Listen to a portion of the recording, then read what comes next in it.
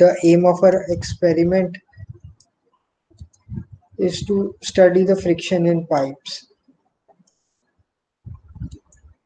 And the apparatus required for this experiment, we need a pipes having different diameter connected to a differential manometer and a collecting tank, stopwatch, scale, and here we can see the diagram of the apparatus used. Here we can see that there are different pipes of different cross section areas with which a manometer is connected. Here is the main inlet valve at the bottom left of the diagram, and there is the collecting tank where this person is standing, and we have to open the inlet valve to let the water flow through it, and we will note the manometer readings.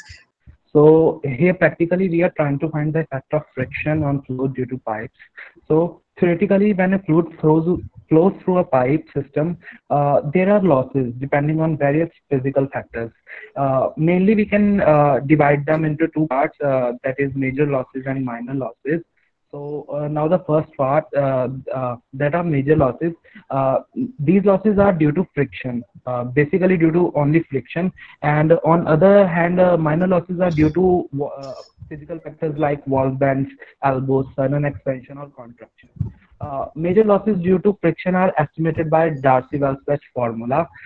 So basically we have this formula which is most widely accepted for calculating the friction due to fluid in pipes. So this formula is HF is equal to 4F LV square upon 2GD, where HF is the head loss due to friction, L is the length of pipe, D is the diameter, and so on. Next slide, please, Mohit. So the Darcy-Weisbach equation is the most widely accepted formula for determining the energy loss in flow of pipes. In this equation, the friction factor F is a dimensionless quantity is used to describe the friction of this pipe. Next step. So now the practical applications of this formula and this experiment.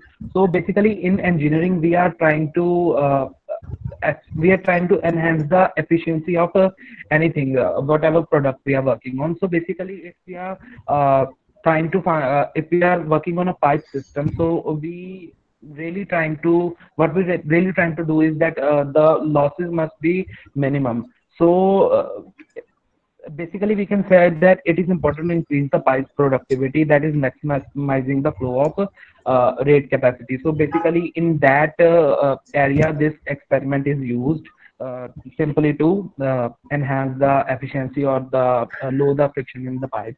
And there are other uses of this experiment, and doubling the diameter of a pipe results in the head loss, like decreasing by a factor of 32.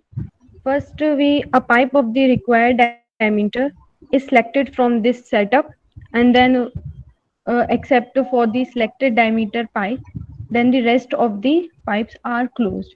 And then the main inlet pipe valve is open to allow water to flow through the selected diameter pipe.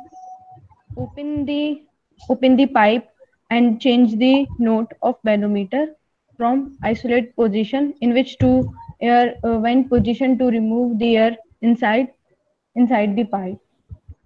Then we change the note to read position when the steady flow is reached is inside the pipe.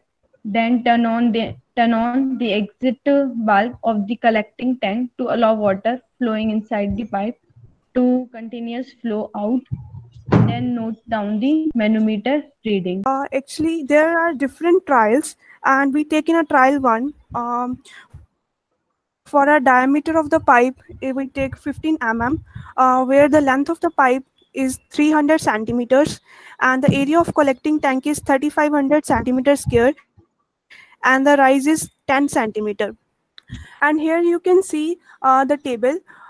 Here the time takens are, as you can see here, time takens are 55, and there is head loss we calculated by the formula of HF is equals to FL into V square upon 2D G, where F is the Darcy resistance factor, L is the length of the pipe, and D is the pipe diameter.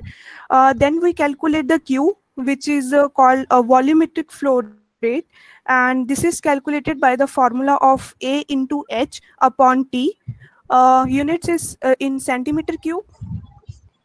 Then we calculate the mean velocity V, which is calculated by the formula is upon area. And then finally we calculate the analytical friction factor by the formula of 2G dH upon V square. And then we get one result, that is the average of analytical friction factor is 0.01. And next. First, while performing this experiment, we have to make sure that all the pipes are closed, and we have to don't let any other pipes of left open except which we are performing the experimented pipe. And we have to make sure that the main inlet wall is completely opened, not like half opened.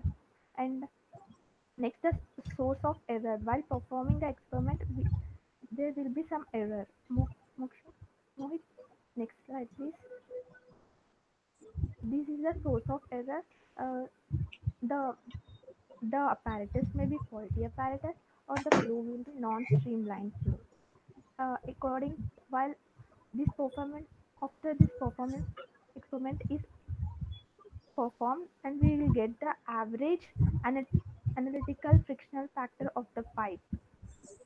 We will get the different analytical frictional pipe factors.